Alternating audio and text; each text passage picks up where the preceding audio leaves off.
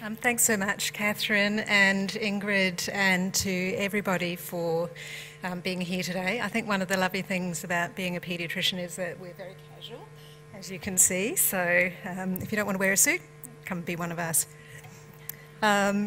So, as a paediatrician, I come from a place where we celebrate the fact that in Australia most children are healthy. We're very lucky. But they also face many issues, and this is work that was done by one of our medical students about 3 years ago, where she looked within the longitudinal study of Australian children. So this is data on our children right across Australia, and she found that parents at every age, from 2 years right up to 15 years, more than 60% of them said that their child had at least one ongoing problem at any given time. And from 8 years, that went up to at least 70% at every age, 8, 10, 12, 14. And what that translates into is enormous numbers of kids. We're quite a small nation. We don't have that many kids, and yet we have more than 500,000 kids with mental health problems. Nearly 750,000 with allergies, eczema, asthma. Nearly 250,000 with obesity or serious obesity, and that's not counting the many, many hundreds of thousands of children who are overweight. And on it goes in developmental and psychosocial issues. And I think that one of the really sobering things is that when I was a medical student in the 80s, when I was doing my paediatric training in the early 90s, we were dealing with all of these issues then, and since then there's been another 30 years of research and intensive efforts, and what's happened to all of these conditions is that they've got worse. And so what that says to us is that our research, among other things, research can't solve everything, but certainly our research isn't keeping pace. And that has led us to think, well, how can we change the way we do research so that we can actually address these issues faster and better and get them into practice quicker. So our fundamental question in the work that my team does, and indeed the whole Murdoch Children Research Institute does, is how can we keep children as individuals and as populations healthy and developing well across the life course. And that pretty much sums up life as a clinician scientist, because as a clinician we're looking after individuals, and as population researchers, we're looking after populations. And so that really brings that nexus together. So in terms of life for me as a clinician scientist, and possibly life for you as a clinician scientist, well, what can you expect? Well, you'll have 3 lives. You'll be a clinician, you'll be a researcher, and you'll be an individual with your own family or your own interests outside. Otherwise you won't be a healthy person.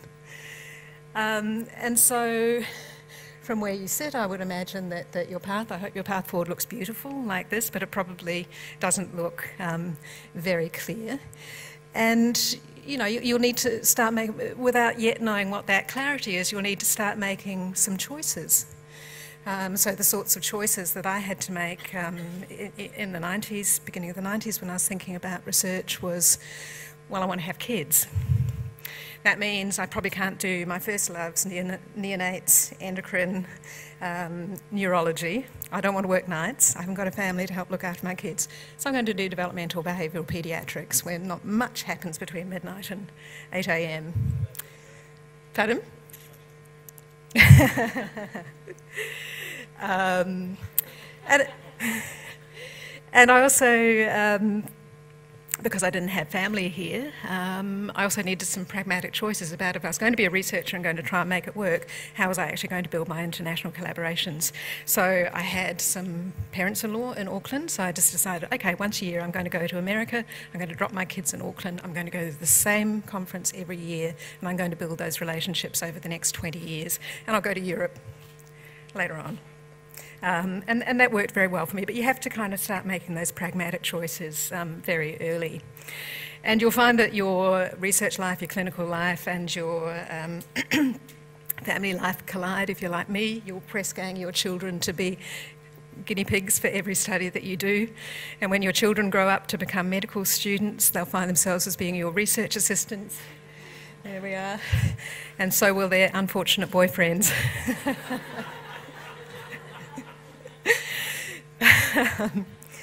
And you'll find that clinicians and scientists, people who do one or the other, they'll both envy you because you have something that they don't have. You have a bigger purpose. You always have a fallback position if your research world isn't going well or if your clinical world isn't going well, and you have access to a whole lot of things that they don't have. And one of the very special things that you have access to is being able to talk to families and being able to talk to other clinicians, and it completely changes the way that you address problems because you know what families are thinking. You will find, of course, that you envy them. Because they're only doing one job. They shut up their epic at the end of the day and go home. You go home and write your papers. So life seems very simple when you look at scientists, but hopefully you can see that it's all worthwhile. Your path may not seem clear or straight, as I said, but hopefully your goals will endure. And you'll find that you have to make trade-offs and you have to be strategic at every step of your career. So here's some paths that I took. I started out working in a kind of quality assurance unit. I decided that wasn't really for me. Very early in the piece, I decided that because I was very interested in population health and I wanted to do something that was population-based and would be enduring, but might also set us up in the years to come for research purposes, I was able to set up the statewide infant hearing screening program and set it up as a centralised program, unlike any other state, with capacity for consent going forward. And that's now become the basis of the way we're going to be able to implement our Generation Victoria study 25 years later. I didn't know that at the time, but that sense of something statewide with consent being set up always for research was the strategic choice that we made. I became involved in the longitudinal study of Australian children because it enabled me to build national networks, even though my first love, and it still is, was randomised trials. So I spent the next 15 years or so running multiple randomised trials, really with the view that if you do randomised trials, you're really figuring out how to make a difference and you're doing something that can be translated and put into care. So I was focusing on trials in obesity, in language and learning, in hearing, in mental health and sleep disorders. And I just want to share one result with you. This is from one of our studies, Let's Learn Language, where we were interested in slow-to-talk toddlers. So if toddlers don't start to talk, that's one thing that really, really worries their parents. Everyone else is talking, my kid isn't. What's wrong? So it's a real opportunity to undertake some promotion and see if you can make a difference. So we did the study, Let's Learn Language, and we recruited toddlers. And these were their mean results. So a mean for the population is 100, and that result of average of 77, 76 is about 1.5 standard deviations below the mean. So these are kids who are really not saying anything at all at 18 months. Here they are 2 years later. They've come a long way up towards that population norm of 100. And here they are at 3 years. They're back to normal. What an amazing intervention. The trouble is these were the controls, and they were exactly the same as the intervention group. And we did a number of trials like this, and what it really made us realise was that as developmental paediatricians, as GPs, we have such terrible tools for prediction, for precision prediction. Which kids do we need to target? And unless we know how to target the right kids, we can't deliver the right treatment, but also we can't do the right randomised trials because our trials are going to be doomed to be ineffective. And so at that point, after 15 years of randomised trials, I switched tacks and went back to life course research, building multiple biorepositories, adding biomarkers and physical assessments to the existing longitudinal studies, and finally moving on to our statewide GNV, all with a view of actually creating resources that could lead us back to intervention-based research that would make a difference. So you will need to learn to make big things simple. As a clinician scientist, you don't have much time, and your time is really valuable, and your time has to count. So you have to learn how to think big, talk big, but also keep it simple, both in how you talk about it to create that vision, but also how you do it, because you can't do it if it's not very simple. So with Gen V, this is a statewide project that we're planning at the moment. It does have a very big vision. It's that by 2035 we will have helped or started to help solve some of those complex issues that are facing our children and our adults now and tomorrow. So it's a big vision, and we're really wanting to create a really exciting resource that can answer pressing questions. And we're really wanting to bring all of these things in genes, biology, adversity, social systems, services, how they together shape a life path, and very importantly, how we can change that, and that brings you back to that intervention thinking. And this is something that hasn't been done before for kids. It's been done for older adults, UK Biobank, Lifelines in the Netherlands. It hasn't been done for kids. Our kids are missing out. So that's kind of the big vision. But you also need to be able to keep it very, very simple. And so at its heart, what is Gen V? Well, it's a whole of Victoria cohort. It's targeting all babies born over 2 years, and it's 4 things. It's consent, it's biosamples that are already collected, it's linked data, and it's Gen V collected data that we're keeping very simple. So you start to see how you need to sort of focus on that simplicity to be able to bring something about and make it happen. And as you go, again, you know, for me, I came to research quite late. I was always going to be a 100% clinician until I was in my mid-30s and actually started having kids. So I really didn't start till I was 40. So you don't have much time. So when you come up to these blocks and these barriers and these issues, you find that you have to solve them along the way, because otherwise you can't keep going, and you've got to do it within that very limited time. So as we think about Gen V, this big project, it's a bit daunting that we're trying to do, going from biology to society, right across the lifetime, from molecular to phenome to society. One of the blocks that we really realised, the thing that was going to make it really, really difficult to do this was, well, yes, we need to know how the exposome shapes the phenome, your individual characteristics, and how it shapes society. But the thing that we can't do at scale yet is actually measure phenome. So the combination of characteristics that makes you, whether you're tall, whether you're short, curly hair, blue eyes, good executive functioning, whatever, how do you take that from a study of 2,000 to a study of 150,000?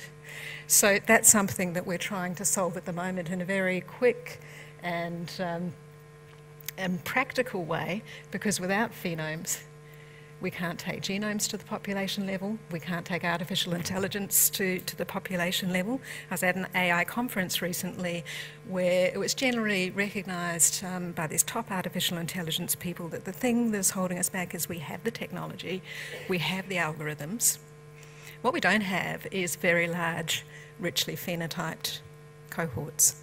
And this is what we need. So it is actually, it's something that we realised as we planned Gen V, that actually this is something that is needed for Gen V, but also well beyond. And also if we want to do the sorts of trials, large N trials that might have a small individual effect, but actually a very large population effect, then we need endpoints, and we need endpoints for lots of kids. So we're working at the moment on, okay, how can we digitally collect kind of this developing map in a way that's very low burden and stitch it together?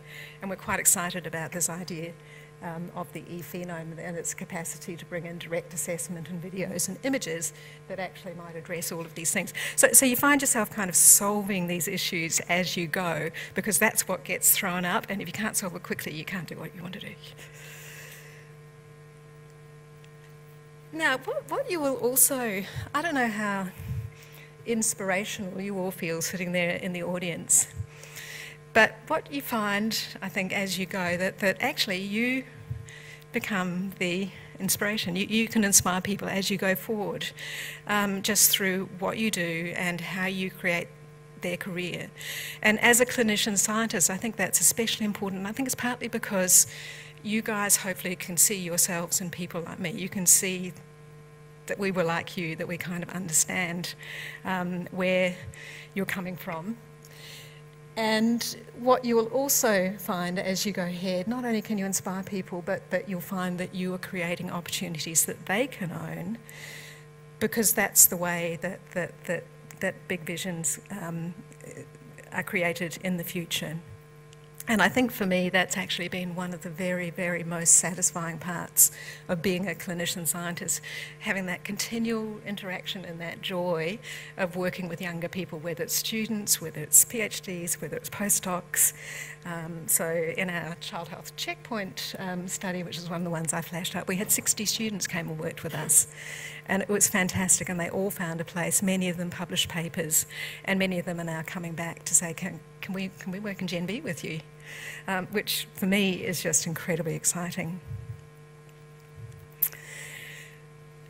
So here is some of those young people who have joined us in that particular project, and they're all doing different things now. This is Jake, he's a medical student. This is Prue, she did our food stop. Jen is now doing facial trauma. Jake's a sports scientist, neuropsychologist. Not sure what Anita's doing actually. And Richard is now a JRMO and just got married at the weekend.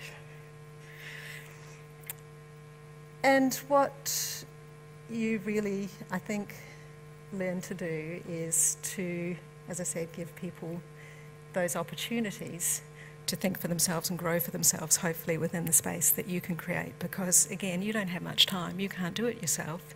It's all about creating that space for others to find their own vision.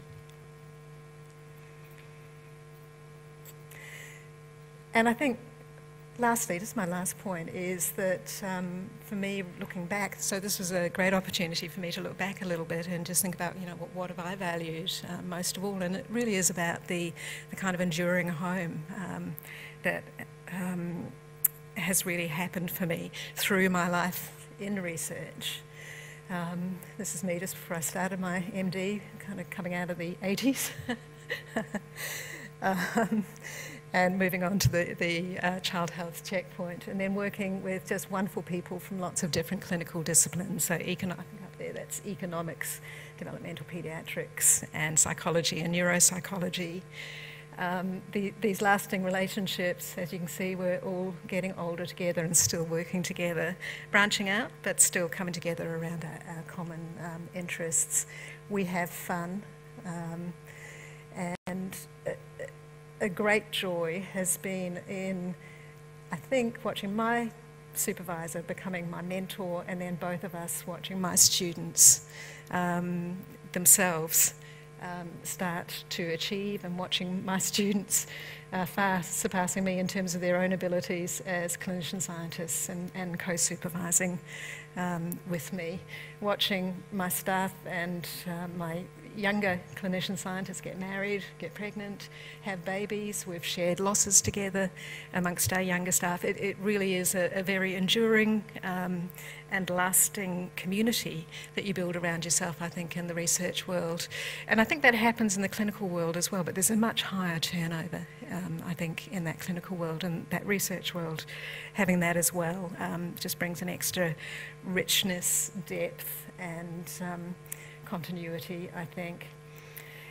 So, I really do think that being a clinician scientist is something that keeps you very, very grounded, very, very practical. You have that sense of reality, as I said. You have that ability.